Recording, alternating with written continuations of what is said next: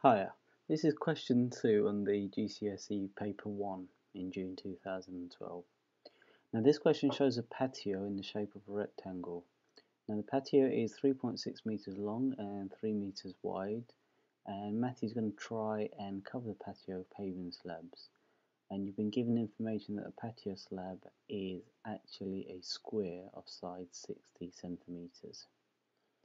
And what Matthew's doing is buying 32 of these paving slabs, and you have to work out whether 32 is enough to fit the patio, is enough material to fit the patio. Now this question comes quite early on in the paper. Now, there's a lot of information here, but the maths involved it's not too difficult. Okay, so let's begin. I've got the units of measurement in meters for the patio and centimeters for the slab. So what I'll do, I'll change them all so they're the same. That's the first thing I will do. Now 3.6 meters, I've done this already, is actually 360 centimeters. Because there are 100 centimeters in a meter, 3.6 times 100 gives you 360.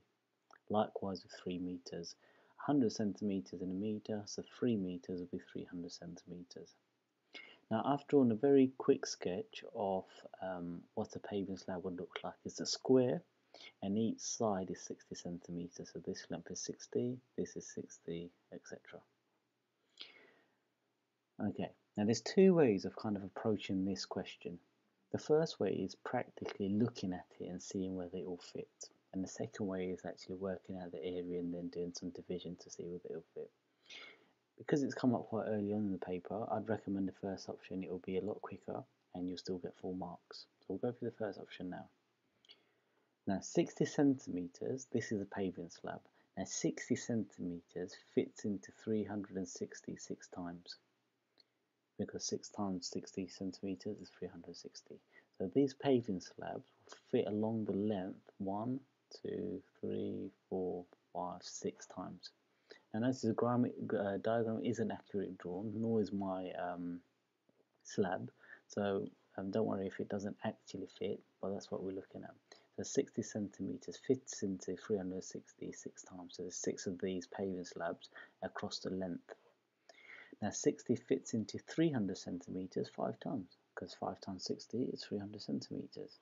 So you can fit 1, 2, 3, 4, 5 along the width of the patio.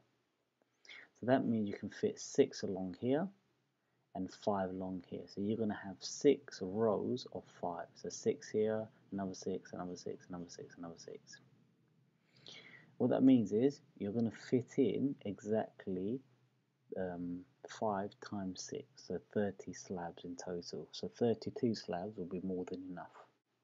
So this is what I've just said in written format. So in 360 centimeters I can fit 6 slabs. In 300 centimeters I can fit 5, so altogether I can fit in 30 slabs in that area. So 32 is enough. Okay, so that's the first method or first way of kind of looking at it, and I would recommend that way. It's the easiest one. Now the second way is actually working the area for this rectangle and then dividing by the area of the paving slab and seeing whether it's less than 32. This is something I've done before.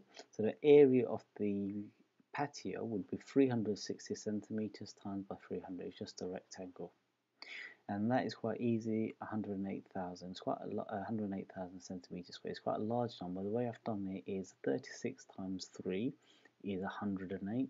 36 add 36, 72. Add another 36 gives you 108.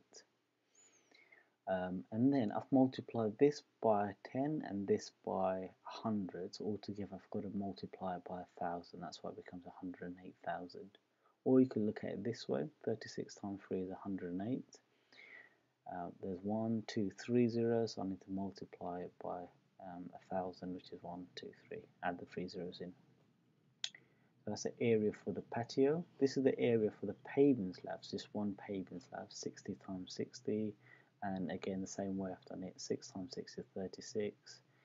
Multiply this by 10, multiply this by 10, altogether by 100. So I need to multiply 36 by 100, and this is the answer I get. Okay, I'll kind of rush through that, but you need to know these kind of skills. look for any websites or any self-help guides to support you if you need some extra help on that. What we'll do is actually work out 108,000 divided by 3600. Now, when we're dividing, and if you've got, let me just get a red coloured pen, we've got 108,000 divided by 3,600. Okay, so what we need to do now is divide 108,000 by 3,600. Now, immediately when you put in the division sign, you can get rid of this and this, because 10 divided by 10 just gives you 1, and this and this. So these two you can get rid of. So essentially what it leaves us with is 1,080, which is here, and 36, which is there.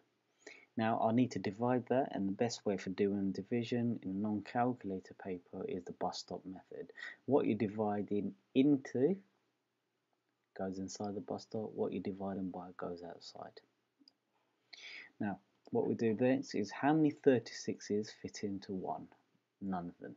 Okay, so we carry it over to the next number. How many 36 fit into 10? Again, none. Then you go to the next number. 108. How many 36s fit into 108?